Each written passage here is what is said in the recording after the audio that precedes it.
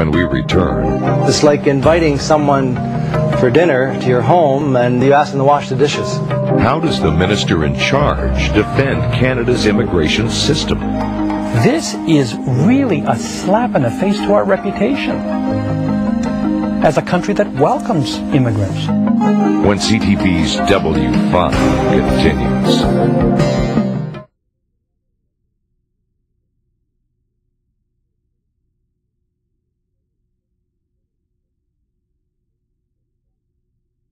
In just a moment, online warnings to the world about what really happens in Canada. Have you ever heard of notcanada.com?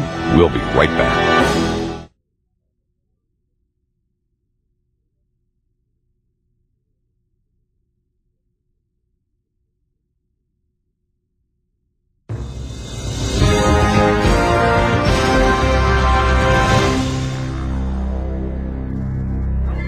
It's said that some of the most mobile workers in the world come to Canada only to find themselves immobilized, unappreciated, and underemployed. It's like inviting someone for dinner to your home and you basically feed them crumbs, or worse still, you ask them to wash the dishes. Michael Cole is Ontario's Minister of Citizenship and Immigration. He blames a federal visa system that is out of touch with the reality of the job market. Ontario receives the majority of the professional immigrants that come to Canada, and yet when they get here they can't find jobs in their profession. What's wrong? Well, the immigration system in Canada is broken. There's no relationship between the so-called point system, or how you get to enter Canada, and your ability to practice your profession or reach your potential. They just don't coincide.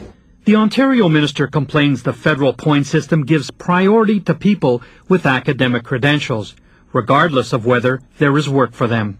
The problem is that we in Ontario may need welders, we need construction workers, we need truck drivers. So the point system doesn't do you any good if you're a truck driver who wants to come to Canada from Romania. Yet if you're a PhD from Bucharest, you'll probably get in, but you may not get work. But if you're a truck driver, you can get to work immediately here in Ontario. Well, then the point system is not working. That's an understatement.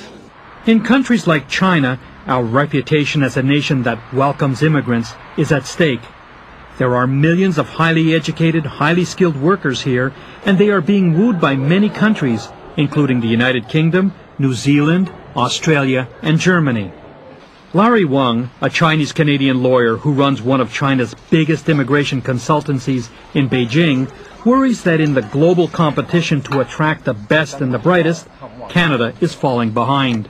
In comparison with 5 years or 10 years ago, and I think in terms of numbers and the people who are interested in going to Canada is going down for sure. So what's happening?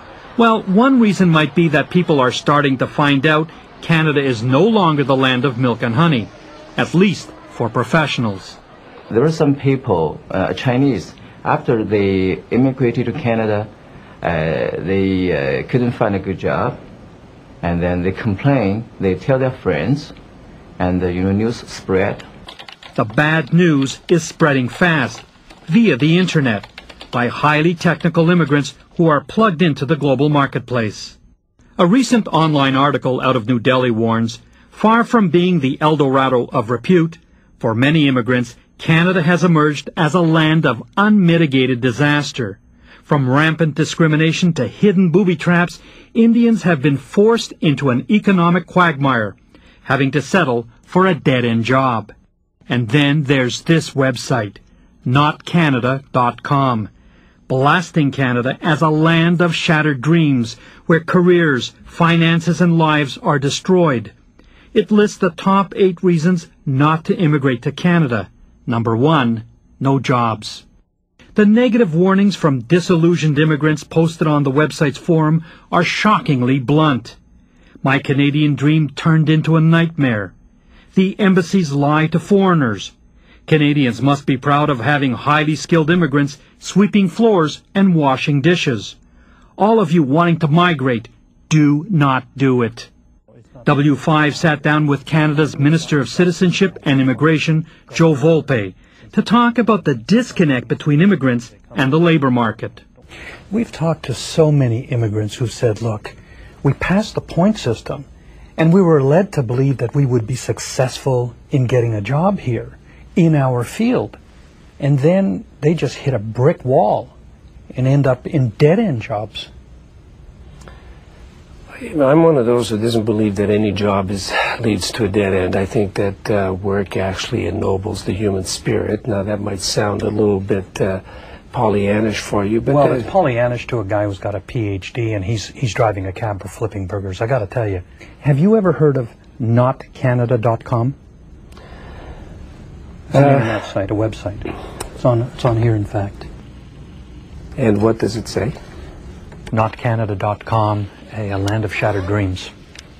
This is really a slap in the face to our reputation as a country that welcomes immigrants. I want the most positive remarks regarding Canada, and my job as an immigration minister is to be able to fix the system, build capacity, establish the kind of networks so that people that we invite into our country to be a part of our society can hit the ground running the way that we would expect everybody to. Is the system broken? The system needs to change. How long will that take? Years? I'd like to be able to do it tomorrow. I really would. But every day, thousands of immigrants come to Canada with hopes and dreams of finding the job that they thought they would get in Canada, only to find it's not available. The characteristic of immigrants that have come to Canada is that whenever there's been a door that's closed, another 3 or 4 open up. And I don't mean to be cavalier about that, I really don't.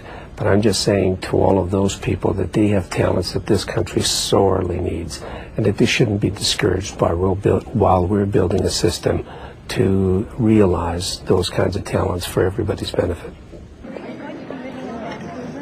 The past generation of immigrants who came to Canada for a new life were prepared to stay and sacrifice for the sake of their children. This generation has choices. Many are not prepared to throw away years of education and experience. If things don't turn around, Eva Jai and her family will go back to China, even if it means losing face. If finally we cannot fulfill our dream, we would rather, move back. Hamid Zarin Kalam is still hopeful that one day he will fulfill his dream of being a pharmacist in Canada. He cannot go home a failure. No, I have to. I came here to get my license. I have to get my license. But Hamid has paid a high price for his dream. He's lost his future wife. His fiancée, who is a doctor back in Tehran, had planned to join him. She completely changed her mind. And she said that, well, if the life is there just like that, I prefer to stay here. If you knew, with 2020 hindsight, what would happen to you, would you have ever done this? To be, honest with you, no. In Edmonton, Prem and Nessa Premakumaran come right out and say coming to Canada was a big mistake. If Canada had advertised properly and given the truth to say, if you come here, you won't be working in your field. You will have to change your field. You might even have to be toilet clean. I would not even have taken the first step to come here. I would have stayed back there. Prem and Nessa's fight to hold Ottawa accountable has suffered a setback. The federal court judge recently dismissed their claim, saying it is not the role of the courts to order that agencies be set up to assist immigrant workers. These issues have to be settled at the ballot box. But the couple isn't giving up. They've taken their case to the Federal Court of Appeal. And some good news.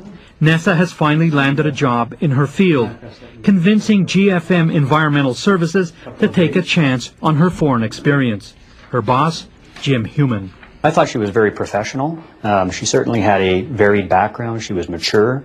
And we certainly thought that she would be a good fit for us. Separately inventoried. Now that you've seen her at work, you think you've scored big? Oh, absolutely. Absolutely. Hello. We're going to new house. It's with a heavy heart that Raj Kumar is leaving the country he chose for a job in the States. It's really tough. But it's a chance he has to take, a chance to get back into the engineering profession, to regain his confidence and reclaim his future. He says he owes it to his family, who sacrificed so much for him back in India. And with U.S. experience under his belt, Raj hopes he can one day return to Canada and get a job here. W5 will be right back.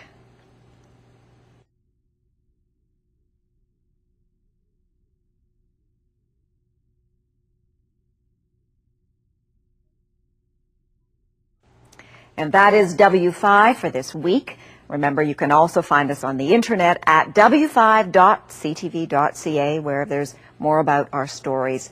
On behalf of all of us at W5, I'm Sandy Ronaldo. Thank you for joining us.